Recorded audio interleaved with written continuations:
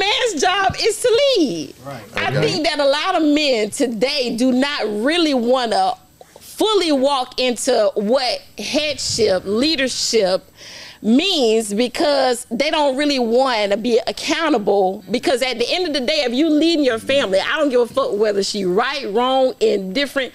Bitches on you. You gotta hold yourself accountable. Just like a woman's submission is supposed to be following your ass blindly, whether the fuck you right, wrong, or motherfucking indifferent. I agree with that. You're the head. I agree. At the end of the day. So I think that at the end of the day, that's where the miscommunication is at, right? And now if you want to break it down, now all of a sudden, you know, people want to go back to the white man and show people that, you know what I'm saying, the man ain't really here, they done put him in jail.